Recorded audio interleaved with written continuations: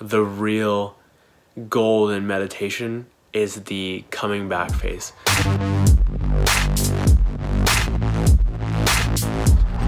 It is 2:22 p.m. on, where are we at, man? We're at March 8th, 2019. I just tried out a preview of Sam Harris's app through Tim Ferriss's episode that he was on.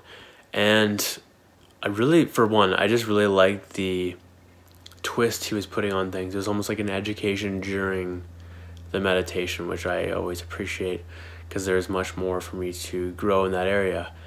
For me, I find that the most important part of meditation is actually just sitting down, or in my case, laying down, because I like to be as lazy and relaxed as possible during. Honestly, if I even fall asleep, who fucking cares?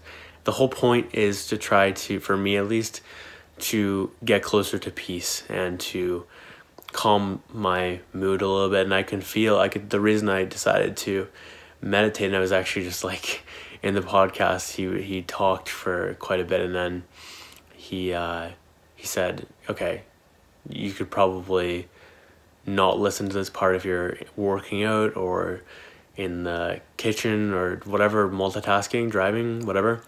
So I just paused it and left it until I needed a meditation. And this is like a couple weeks ago or whatever. And I just had the opportunity to, because I could feel, I was like, oh God, I'm not grounded at all right now. My mood is fading, and you just start to know if you're an experienced enough meditator. I feel like I'm still a rookie, but anyways, you can start to feel when you really need a meditation, and I really did need a meditation today, and I'm feeling good, much more grounded, much more calm and peaceful than I was previously. And so during my meditation though, I was just aware of, first off, it's so key to just not judge yourself. And I think that the hardest part for me when I was first starting to meditate was, and by the way, I am not in a habit at all of meditating right now, but I've been meditating on and off for a few years now. And the hardest part for me at the beginning of my meditation journey was self-judgment, and hearing people like Kevin Rose and Tim Ferriss talk about how quote unquote shitty they are at meditation, meaning there's thoughts just flooding throughout their meditation sessions. That gave me a lot of hope that I was not awful at meditation.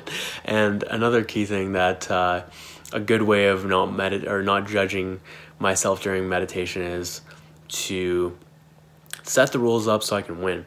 Tim Ferriss has a beautiful way he does this, where he sits down, and if he can just sit down and meditate, that's the win. And I might be getting that a little bit incorrectly, but so like thoughts are a fucking part of meditation. Like they're and I've heard, I think Tim also talk about this in other places, where it's like the real goal in meditation is the coming back phase.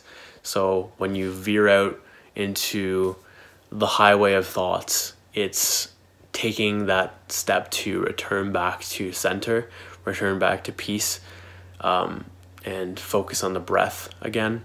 I think that's the real gold in there, and I agree with what they're saying with that. For me though, like going back to what I meditate for, I like just laying down, taking a step back from a third perspective, and being able to see things from a higher level, if you will, and just observing self and realizing, like I was paying attention, and I've been thinking a lot recently about how many settings I participate in my mind from the past. So things like I used to work at this place called San Francisco's when I was younger, and that was almost, you could think of it like an Italian-ish restaurant in my hometown. And that I spend so much time on my mind in that place, it's ridiculous. Like I use it as because I don't know if you notice this, but you can start to like craft when you're crafting scenes in your brain, you can start to use past settings. And I find like I think about certain places and certain areas I've been. Another common one I think of is Downsview Park in Toronto, and my Nana's house from when I was a child. I also think of Call of Duty maps because I spent such a large percentage of my teenage years going hard on YouTube, in specifically the gaming space. So I spent a lot of time on Xbox. I think it was like 3+ months total on only just Modern Warfare 2. So I have so many Modern Warfare 2 maps in my brain, it's scary. But that is part of, like, that's, by the way, how important it is to make sure you are surrounding yourself with what you want to become and how you want to grow type of thing, because, and like where you are projecting your future to be and all that jazz, things to raise you and grow you, because we spend so much time of that in our mind. And it's been said that what you think about the most, you become. Earl Nightingale said, the strangest secret is you become what you think about most of the time. And I agree with that to a point. It only properly works, in my opinion, if the belief is correct there. And because it can work against you if you're thinking about something that you don't believe in. But where am I going with this? Let's get back to meditation real quick, and the idea of spending time in different places. So like I was noticing how much time I spend on a daily basis thinking useless things and feeling useless emotions. It's scary how shitty of investors 99.9% of the world is at this. And I know I'm definitely not alone for this, but I have so much to grow in that area. And it's I've been forcing myself to, that sounds so painful, forcing myself to, I've been playing, if you will, with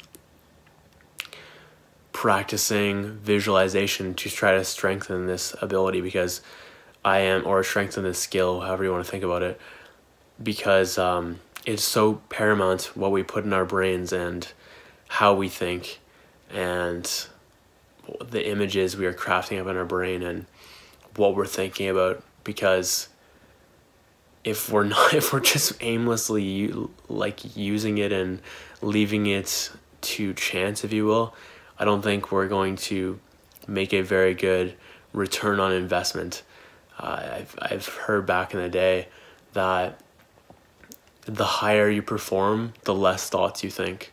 And I think that comes from a repetition based, not a you're thinking less thoughts, you're just thinking more of the same thoughts of the future as well as the present, and you're not spending your time in the past. For me, I notice how much time I spend thinking about the past, and then I ask myself, why haven't I created what I want in the future? So I think that's a big awareness point right there, to pay attention and not spend so much time thinking about the past, because it's the past. It's not, like, learn from it, yes, observe it, but then move the fuck on and pay attention to your present and your future. And that's not to say I don't pay attention to my present or future, but I just think I spend too much time in the past subconsciously, and it has to change, because it's a very weak ROI on my thought energy and time energy, and it's not really like doing me much good. So yeah,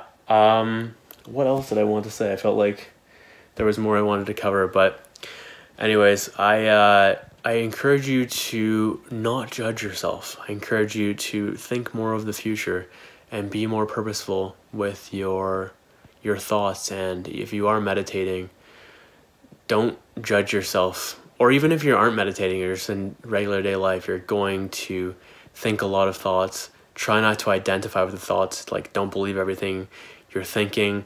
Don't think that every thought you're having is coming from you, because I think some pretty fucking weird things, and I know that I'm not creating these weird ass thoughts. So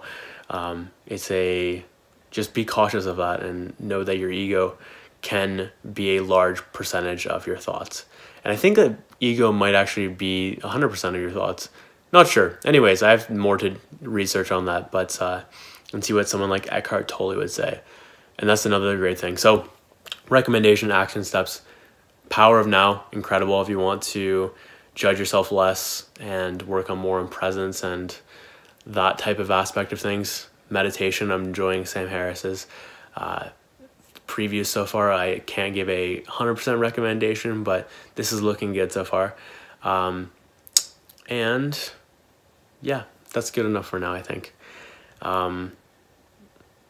Cool. I'm done.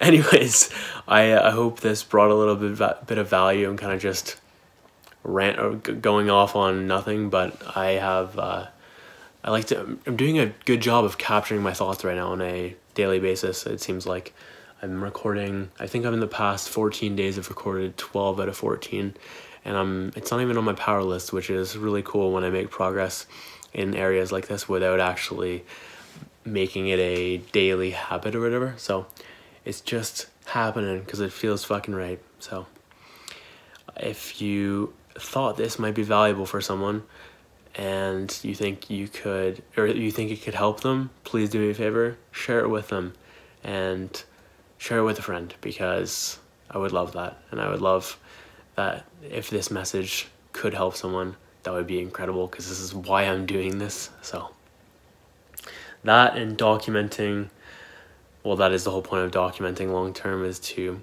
help a shit ton of people and have a massive impact. Anyways, that is enough for now. I tried to wrap up 2 minutes ago and it kind of ended up into a new thing. My name is Josh Moxey, and I appreciate you watching and listening, and I will catch you later.